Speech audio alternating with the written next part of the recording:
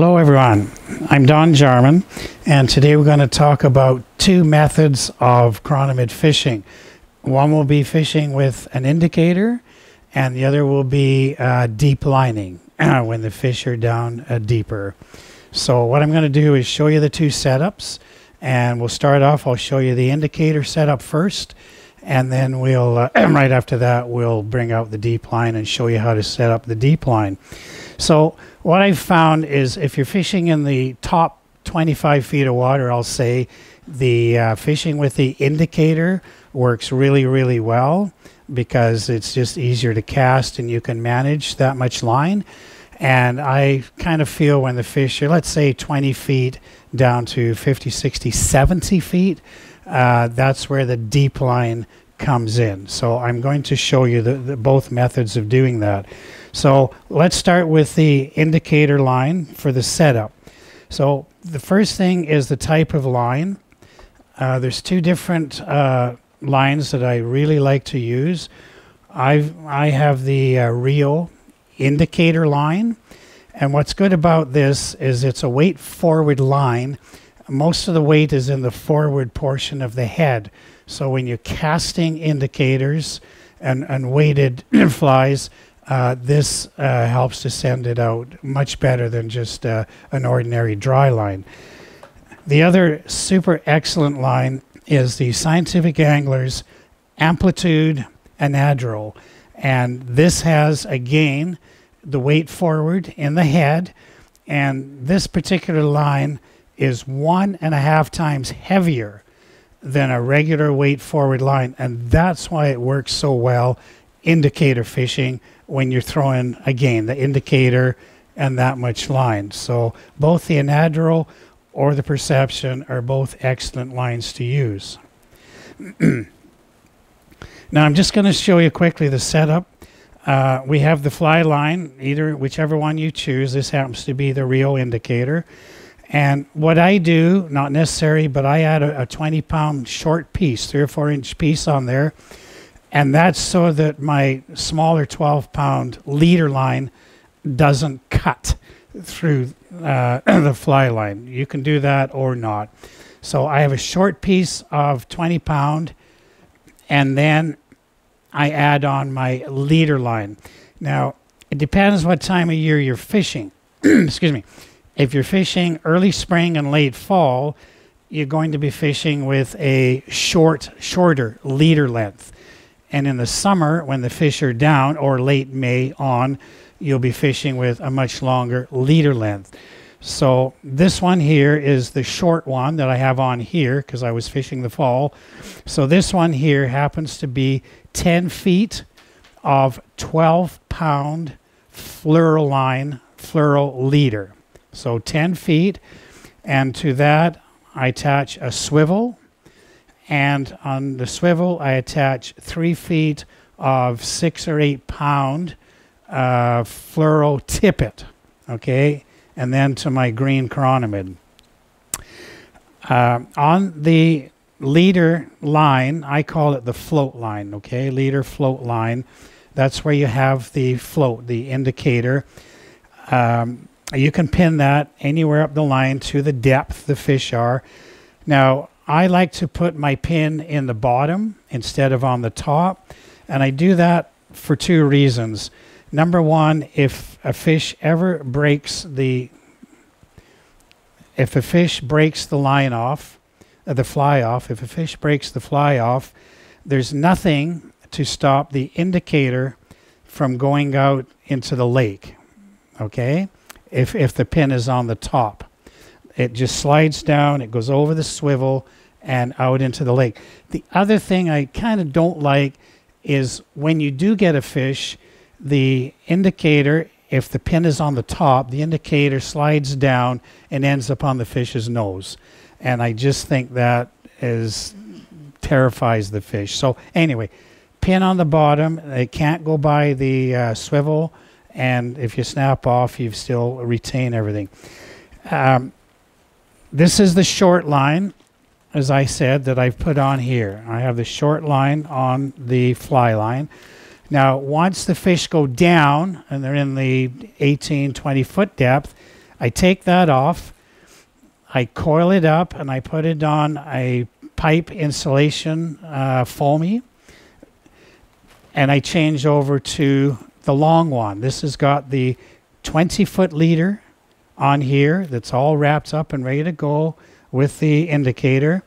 I'll change over and I will put that on, and again that goes 20 feet and goes down to the swivel, and then you tip it, same thing, 3-foot tippet, and down to the fly. The other little thing I would like to show you is a bobber stopper.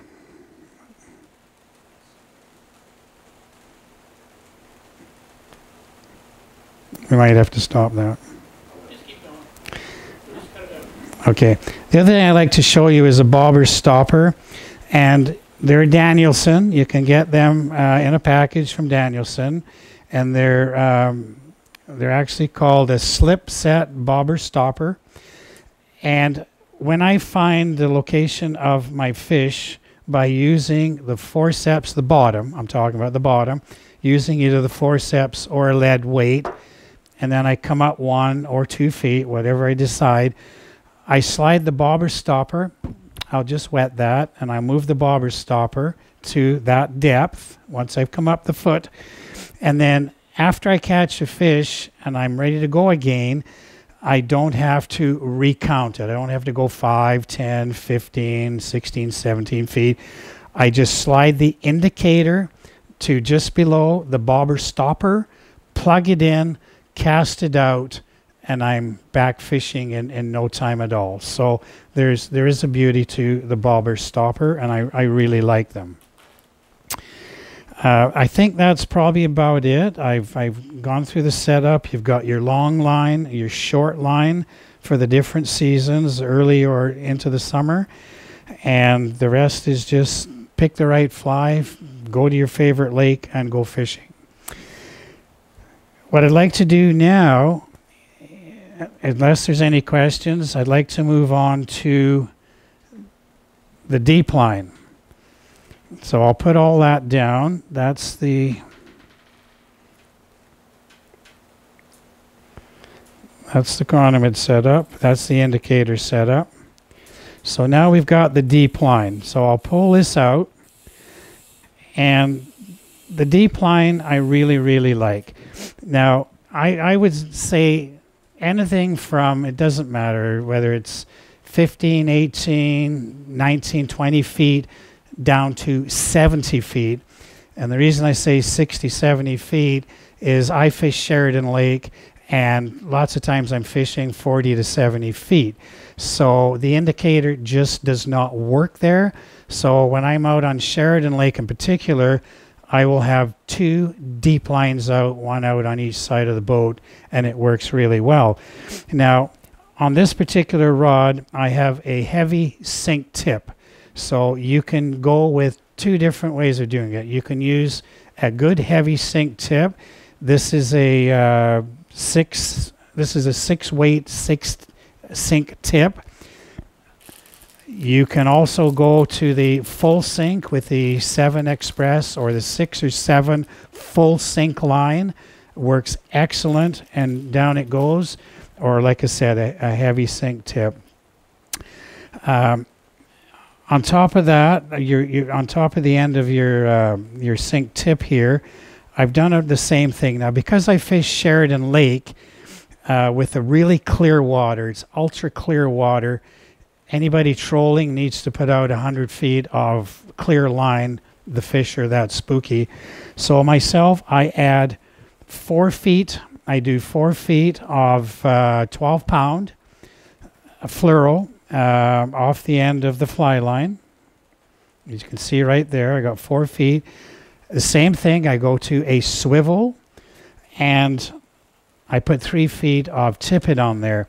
The beauty of the swivel on both the indicator line or this is after you've fished and you keep changing flies, your tippet gets shorter and shorter, and you could just add more tippet on the end of the swivel without affecting the other line. So the tippet's important.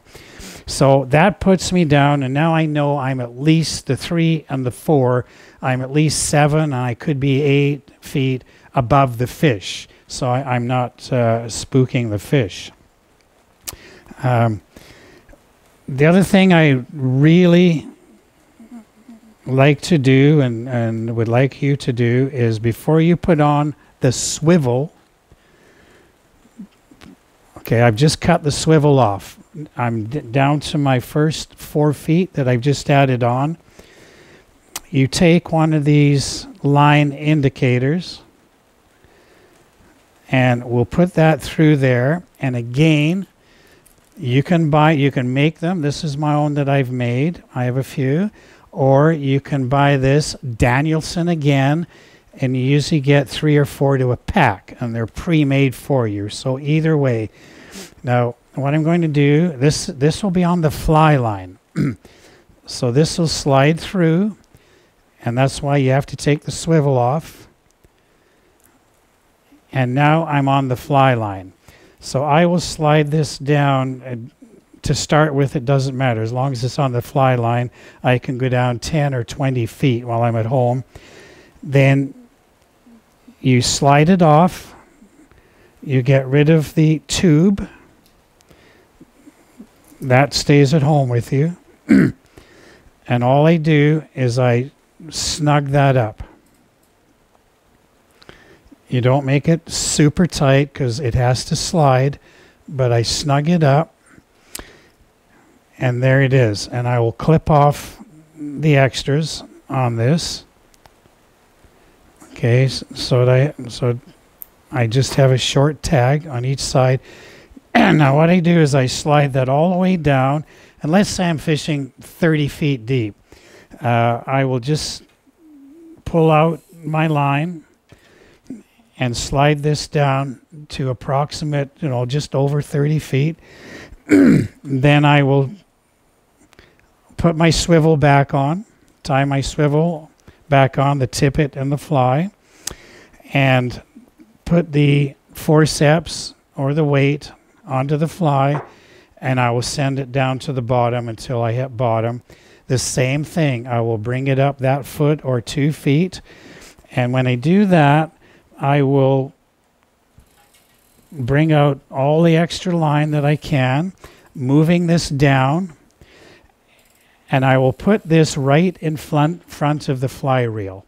So when I'm 1 or 2 feet up off the bottom, then I will put this right in front of me, right in front of the reel, in front of the reel, and I will tighten it there. And then there's my depth marker. I know I'm off the bottom, and I don't have to keep marking it with the forceps. So when I catch the fish, release it, I can cast my line out and go back until this shows in front of my reel. I know I'm at the same depth. The one little the one little secret to the deep line is when you cast it back out the first time, the second, the 10th time, don't just pile it out in front of you. I made that mistake my very first time at Sheridan, and I couldn't figure out why after 30 minutes I was not getting a bite. When I pulled it up to change the fly, I realized that my heavy line had gone down and mingled in with the fly and the leader, and it was just a ball. It was just a mess down there. So what you need to do is when you're ready to cast out about 20 feet. Just have the line in the boat, make the cast, get it about 20 feet or so away from the boat, and then whatever else you need to get to attain the depth, just pile it. Just take it off and pile it out beside the boat. And as it sinks down, it draws that in and everything stays separated. Okay, and then you're down there fishing. So just one little tip is to make sure you get that away from the boat. Other than that, it's just a great way to fish. There's lots of times I will do one indicator line, and if it's a little bit deeper, excuse me, I'll throw out a deep line, so I have it hanging out the other side of the boat. And when it goes, it's usually a very forceful takedown. Like, you know, your heart just goes, especially on any lake, but Sheridan Lake, they got nice Penasque fish in there. And I don't know how they come from 50 feet to coming out of the surface of the water in like 3 seconds, but they do. And they're usually behind you or beside, but it's a very exciting way to fish. And so either you fish 2 indicators if it's 24, 5 feet or less, or you can do an indicator and a deep line. So I'd like to finish up there. I hope I've given you enough information to get you started. So both the indicator or the deep line, and just get out there and there's your setup and enjoy fishing. So thanks a lot, and we'll see you on the lake.